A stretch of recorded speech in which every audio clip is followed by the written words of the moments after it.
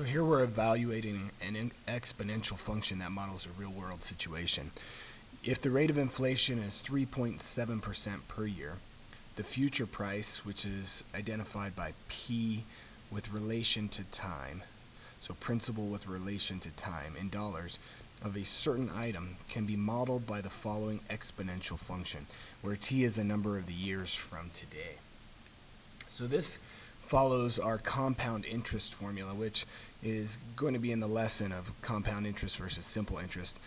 But it is an exponential function, and it grows extremely rapidly, where they said that the T is equal to the time. So the formula that you'll get for compound interest is A is equal to P, which is our initial principal, times 1 plus our rate, all raised to some exponent T that stands for time. So P is our principal, our initial principal, which is the initial amount that we invest, and R is equal to rate, or the interest rate. And we're told that we see over here, if we look at the exponential function and compare it, we have 400 as our P, so our initial principal is $400. So that's actually our current price, is $400. And then our rate is 3.7% per year.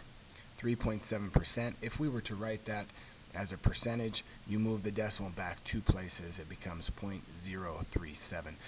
So we would write this, we would plug in our formula. A is equal to P, which is our 400, times 1 plus our interest rate, which is 0.037, and I'm running off the page, so I'll write it down here.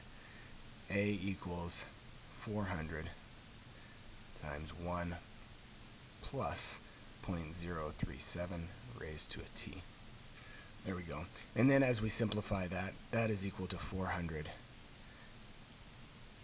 times 1.037 raised to the T, which is identical to our formula over here. So I'm just wanted to explain where this formula comes from.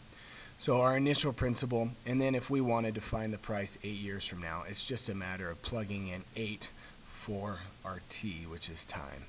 So it would be equal to 8 years from now, or our principal at 8 years is equal to 400 times 1.037 raised to the 8th power, which is equal approximately to 400 times approximately 1.337, that's rounded, which is also approximately $534.92. So that would be our price 8 years from today, $534.92. This is our approximate value.